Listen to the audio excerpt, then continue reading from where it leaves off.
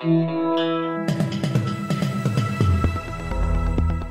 listening to Errol Parker and Clancy Overall, editors of the Betoota Advocate on Desert Rock FM. Welcome back to the Betoota Advocate radio show, recording live here in the Diamantina, downtown Betoota. Joined by myself, Clancy Overall, and of course Errol Parker, editor-at-large. How are you, Errol? Good, mate. Very excited for this interview. It's been a while, but we've made it happen. Yeah, they said we couldn't do it. In fact, today's guest said we couldn't do it, not even a week ago. But we've come through the powers that be. We've gone above him. And today we're speaking to prominent children's author, James Tedesco. We went through his publishers of his new book. Yeah, who are also our publishers. The fix was in. He also plays a bit of rugby league. Thank you for joining us, Teddy. Boys, how are you? Thanks for having me. Well, good, thanks, mate. Look, it's we're sitting here in front of your new book you've released, Red versus Blue, James Tedesco. Yeah. You previously released Hat Trick Teddy. Yep. A lot of people might not be aware, unless they've got kids, of course, about this other side to you. Last Sunday we see James Tedesco toweling up the proud people of Queensland on the football field at Suncorp. First time Queensland's ever been kept to zero on in the Cauldron. But meanwhile, there's this whole other side of James Tedesco. And how long have you been kind of eyeing off this career pivot? Yeah, it was sort of over the last year or so. Macmillan, the publishers, sort of approached me and asked me if I was interested, and yeah, I thought it was a good fit. I mean, I've always had a pretty good connection with kids, and sort of my story of growing up sort of out in country, out of Camden, and playing footy, sort of made into a good story. So yeah, I made 2 books out of it so far, and who knows, could be more. But it's been a really good reaction and overall view of how they've been, and kids have been loving them. So yeah, it's been good. So can you tell us how in between, you've won a couple premierships in the NRL, Teddy. Obviously seen a couple Origin victories. You've had a whole number of praise, and you obviously lived the life of a footballer. You've represented your father's Italy in the World Cup. How do you sit down in the midst of all this? You're also housemates with Victor Radley. How in the hell did you sit down to find the time to write a couple of children's books? Well, I moved out of Victor's place, so that definitely helped.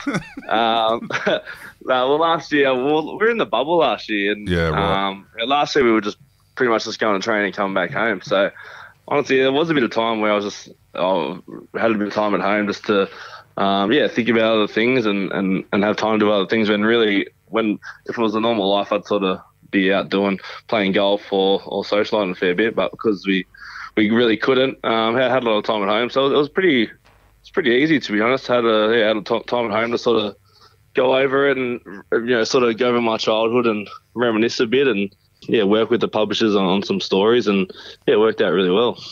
So while most of the developed world are locked down, men are discovering how to make sourdough. What we've learned is if you take the Beach Road Hotel and the Royal Sydney Golf Course away from James Tedesco, you get 2 children's books. Royal Sydney, I haven't even been on there, but I don't know. That's part of my dreams to get on there one day. But which is how we got him over a barrel. Yeah, right. Well, I'm at Bonnie Doon Golf Course, so yeah, membership there hasn't got much of a run. It's been sitting home.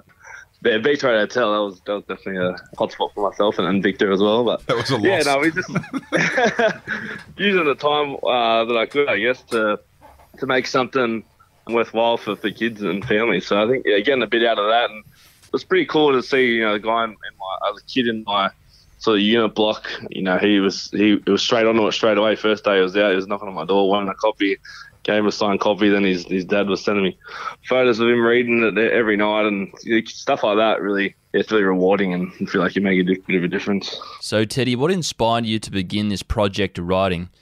Was there a day where you were just like, fuck it, and I'll open a Word document and go ham? It wasn't really. It was more just, I guess, my time in the NRL. Obviously, the connection with kids has been great, and I've enjoyed every moment whenever they're coming up asking for a photo or an autograph. Yeah, it really means a lot, and I think it was just an idea sort of coming to me from the publishers, and they sort of threw the idea of childhood, memories that I had, and turned that into a book, turning into a story that the kids could really relate to. And I think the messages, I guess, that were big for me was for kids to dream big and to chase their dreams. And I guess if kids can read that and relate to how it started for me, just a young kid playing footy out in his backyard and his 250 acres, building posts out in his backyard, and had a dream to play, in the NRL one day, that those kids can relate to that. And to see where I am today, I think it's massive that, they can sort of see their idol and try to build that one day. You talk about, chasing your dream, and it's quite often rugby league players or athletes in general say, follow your dreams, and you kind of think, well, that's all well for Usain Bolt to tell us to follow our dreams as the fastest man on the planet. Yeah. But I look at this quote from your father, John Tedesco, I believe. Is that your old man's name? Yeah, that's Johnny. Yeah. He said, James couldn't even make the junior rep squad for West when he was 14. And from then on, he's always sort of scraped in. But once he makes those teams, he goes on to finish as the best player.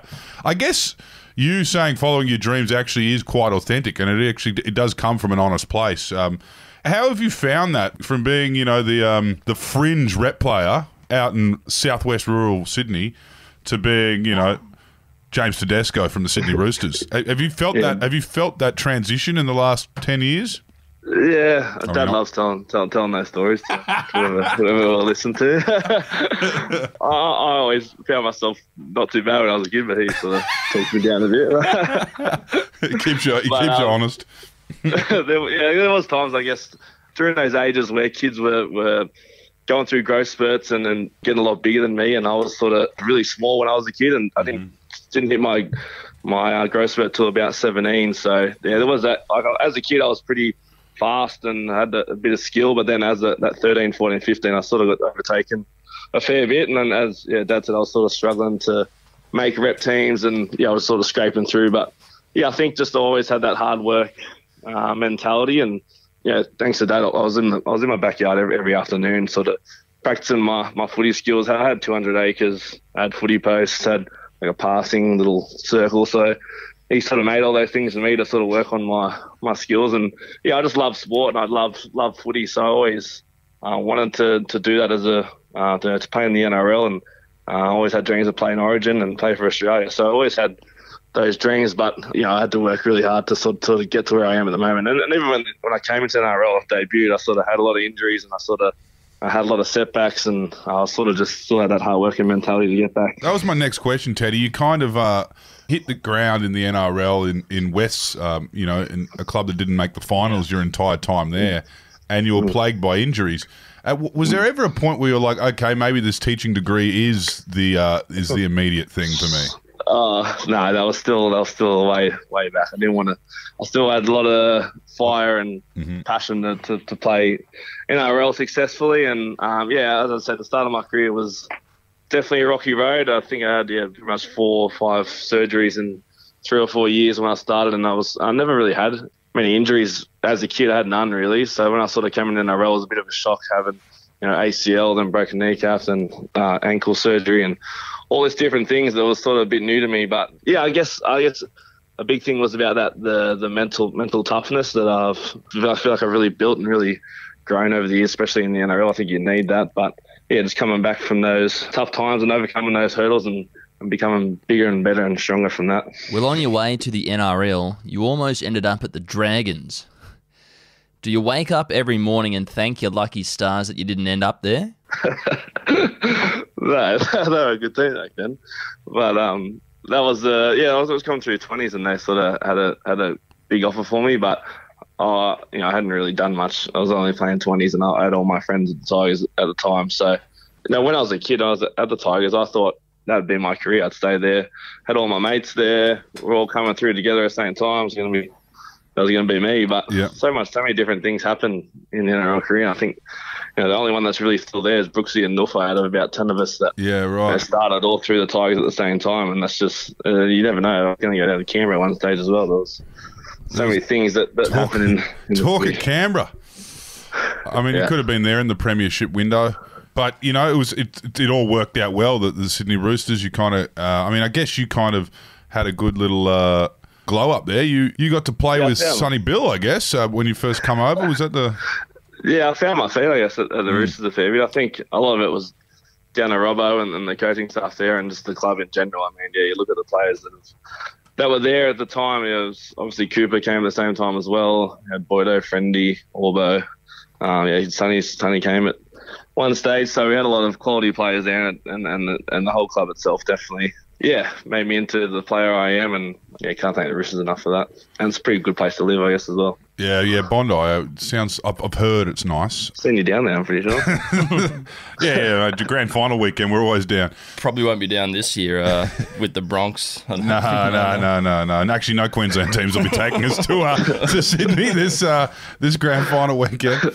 But with the you kept an education degree trucking along. You finished that in 2016.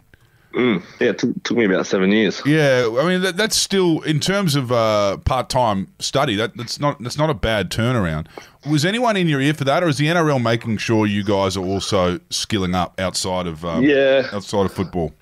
Oh, I started it out of school. So when I finished school, I was 17, so I was only playing 20s a year after that. I was only 18, so I was only part-time 20s in the afternoon, so I could do a full year of uni. So I got that done, and then the next year I was straight in the first grade, but I did my ACL, so I could do another full semester of the degree, and then I had about it was a 3-year degree. So then for the next 5 years, I was pretty much just doing one subject at a time. And to be honest, after the first 2 years and I was playing NRL, I was pretty over it. But I stuck to it, and I'm glad I could finally get a degree at the end of it. But it was more just on me. I think when we finished school, a lot of my mates did the same degree, and a lot of them went down to Wollongong. A few were in Sydney as well. But it was sort of what we wanted to do, was PE teaching, and none of us are doing that now. But that was what we wanted to do when we finished school.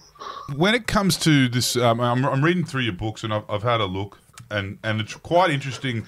You kind of tell the story of rugby league from definitely a junior level, where you've got old mate that works, spends the weekends in the family's Lebanese restaurant. You've got, you've got your own Teddy story with Nonna, and then you've got the Aboriginal PE teacher, and it's a real southwest kind of Sydney yarn.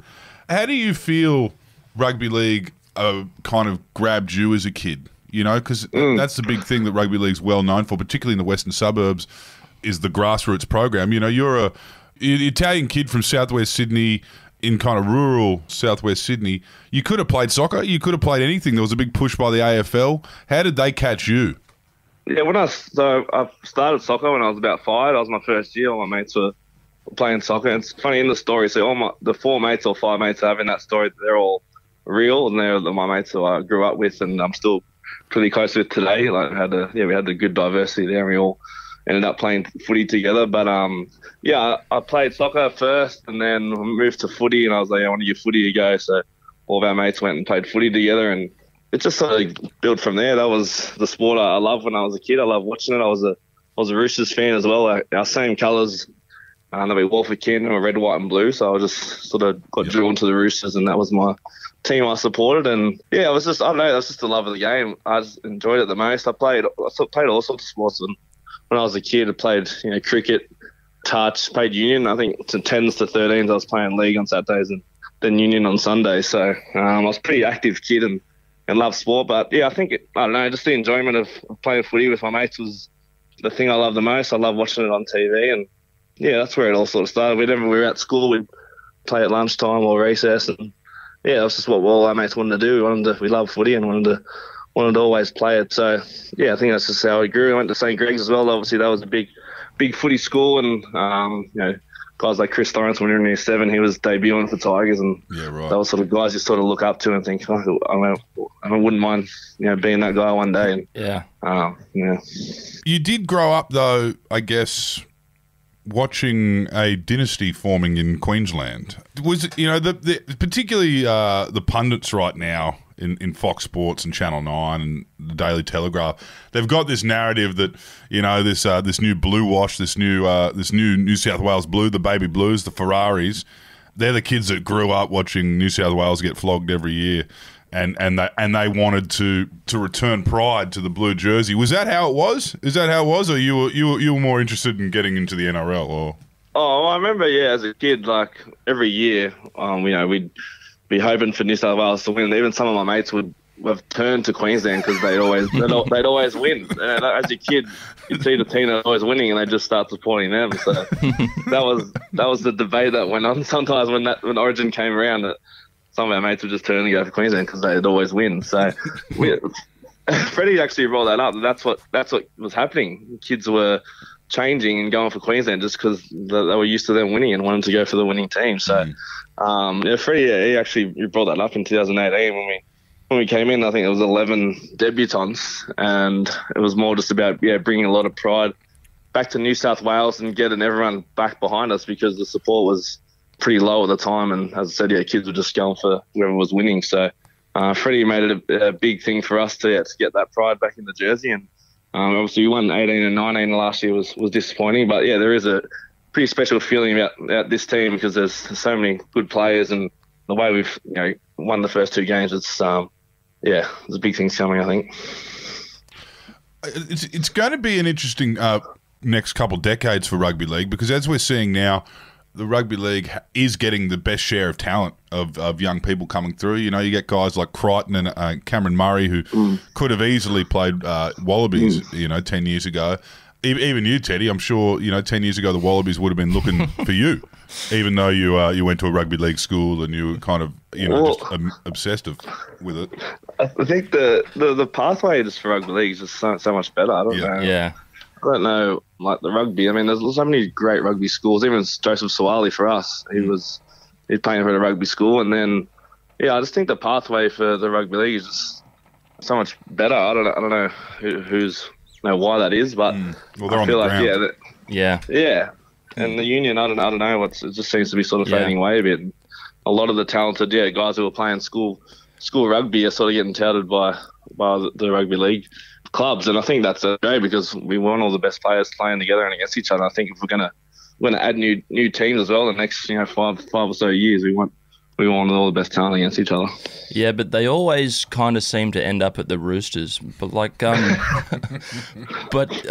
you just give us like a little bit of an insight of what the culture's like there? I mean, because it's always like they always seem to get their man at the Roosters, and people seem happy there as well when they get there. Yeah. I think it's just how the whole club's run. I think, but all the people that are involved in the club, there's no egos, there's no butting heads. Everyone's just on that same path to be successful, and there's sort of no excuses for not being successful. So I feel like when I came to the club, everyone's just so welcoming. All the players, everyone's. It's hard to sort of describe because it's a feeling, and you definitely get that feeling when you come into the club. We bring so many new players, new young guys in, especially this year. We brought Sammy Walks and Sawali, who were 17 and 18 years old, but they've come in and felt comfortable and played some great footy for us. So it's all about just making sure everyone's on the same path and that same goal to be successful. And we work hard at training, and it's just a good feeling. Teddy, do you want to? I know you're a nice guy, but do you want to compare the culture you're feeling at the Sydney Roosters and have done since you arrived and won 2 premierships back to back, which I'm sure the feelings there's always been love there. Compare that to the club you started with in the shape of West Tigers. What was the feeling there? I don't want to compare. Yeah. I had my mates with me, that's all I'll say. At least I had my mates with me. Yeah, it was good. It was good fun. That's all I'll say. Now, what does it feel like, back to this new dynasty that you're all building in New South Wales, which, it hurts our feelings as proud Queenslanders, but, it's good to see. When Origin's good, rugby league's good, and, yada, yada, yada. That's as positive as I can get about the last couple Origin matches. Tell us what it feels like to field this kind of dynasty growing, because there was a moment there where it was like Cleary, Tedesco, Trbojevic, and then Latrell on the outside. Like, no one's going to stop a try from being scored in that exact scenario. And I saw that quite a few times over the last month. Do you guys feel that coming through now? Like, because even when you look at your second strings, you're like, all right, we've still got so much talent here. Yeah. And it is reminiscent of the big three at Queensland with GI and all that talent that was getting around there. Thurston, what's it feeling like? What's the feeling in the camp now?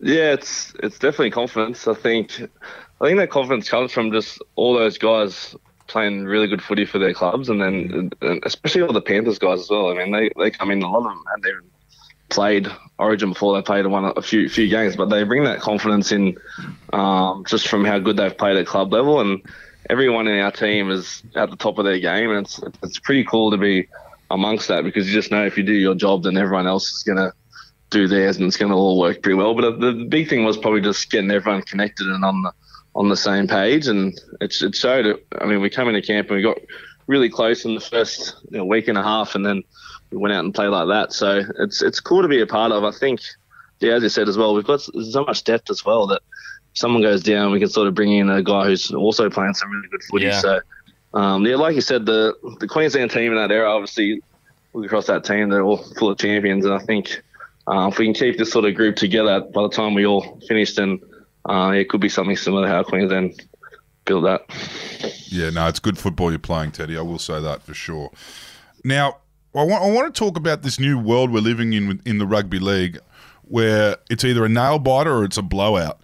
Obviously, you've experienced both of them with the Sydney Roosters in the last couple rounds.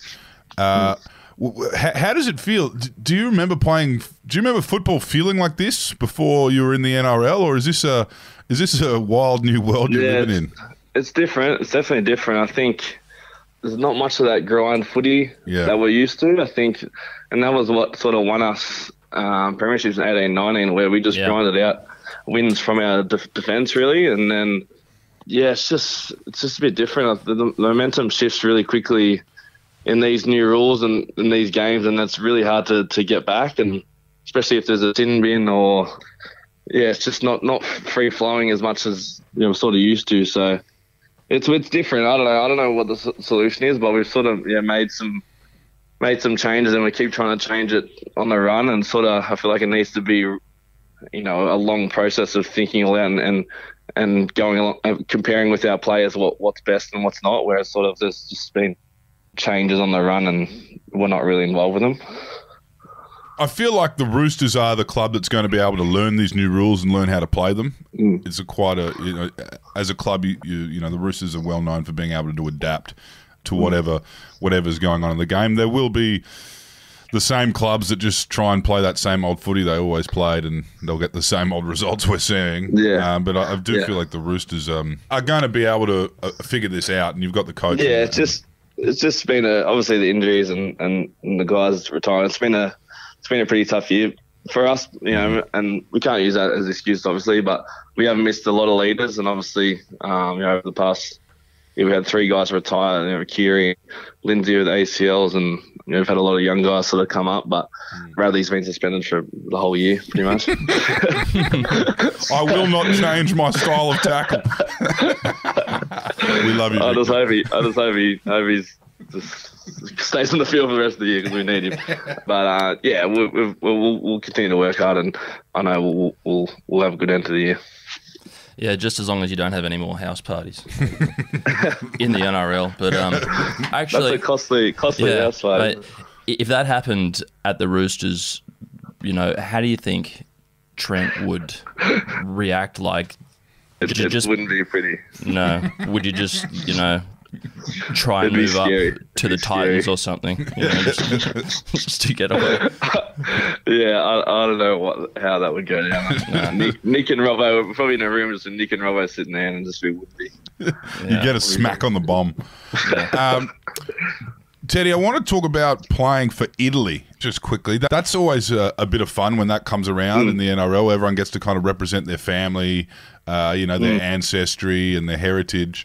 What's that like? And is that a completely different energy when you've got a team mostly of NRL players who've all got a nonna, and you've got this passionate European feel to your rugby league football? It was really cool, actually. So I played at 13 at the World Cup and played at 17 as well for Italy, and it was pretty cool. We had actually got we had to have 4 full Italians in our team, guys that had just played in Italy. Yeah. So they were in our squad, and half of them, they could just speak Italian. They were broken English, but they weren't the greatest. But it was great to have them around and learn stuff from them, because I can't really speak that great Italian, but learning off guys like that, and every night it's funny, we'd have dinners and we just have waters, and they'd be complaining, "Where's the red wine? We need some wine." he can't eat with water. I was like, I don't know, we've got to play in 2 days. I don't think. But no, it was cool. I mean, my nonna was so proud just to see me wearing the Italian jersey and singing the anthem. I mean, I think that was her proudest moment, and just seeing how proud she was. But to represent, we went all right. I mean, it's 13, we went pretty well. 17, we weren't that great, but Minnie was leading us around. It was cool to play with him. One of the guys I sort of looked up to as a kid. So yeah, it's cool. Yeah, Minicello. Actually, there was a fair bit of talent, and there's a fair bit more Italian talent coming through too. It should be interesting whenever they decide to do the next one. Yeah, who knows? Hopefully this year, but who knows? It certainly won't be as well organised as the Olympics, and even that's not that well organised. So we'll see. There'll be a Rugby World Cup soon enough. Yeah. Now, what's the plan, do you reckon? It kind of looks like you've got some sort of kind of 5-year plan for after footy, Teddy. You've got, you've written two kids' books. They're illustrated here by Heath McKenzie. It's great. You've actually got photos. I'm going to have to put these on Instagram, the photos of a young Tedesco.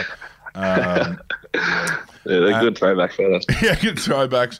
I mean, prior to the book and just in general, what was the plan? You want to get into teaching, or what are you thinking?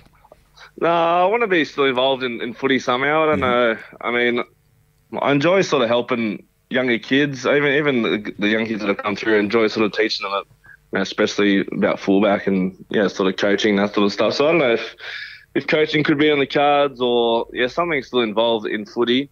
But I'm not sure. I haven't really gave it a full think yet. But something around footy, I could see myself. Yeah, it's something with kids or teaching or coaching or something around those lines. But again, I'm not sure what that fully looks like. But see how we go.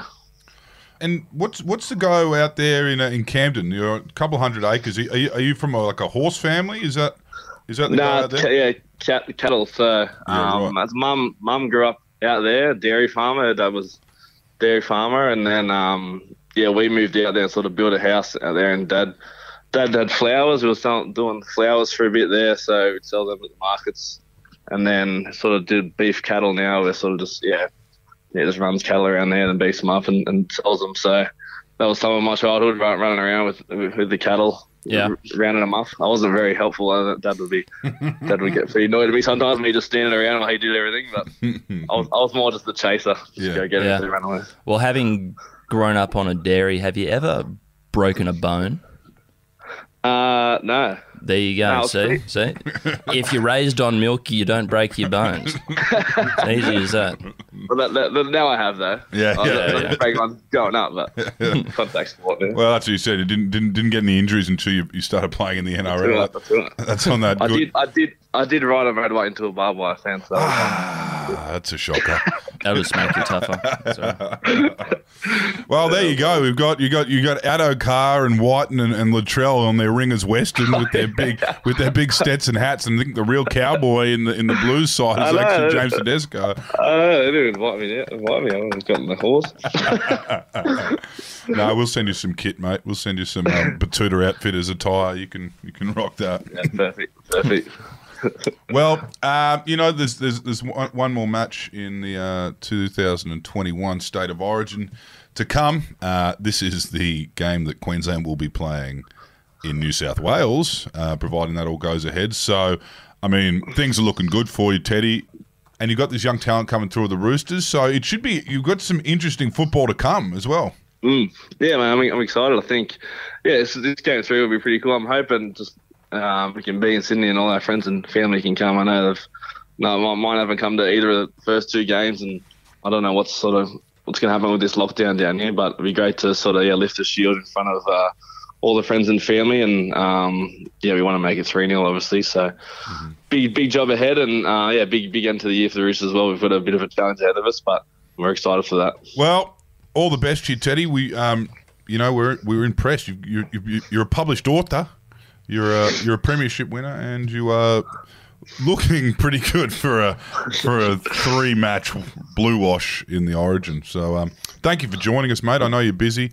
and it's been great to yarn. We'll have to get Thanks, a schooner at the beach road next time we're down. Yep. Yeah. Keen. Appreciate it, boys. Schooner of water, maybe a bit of red wine. A schooner of red. On us, Teddy. All right, Thanks, mate. Perfect.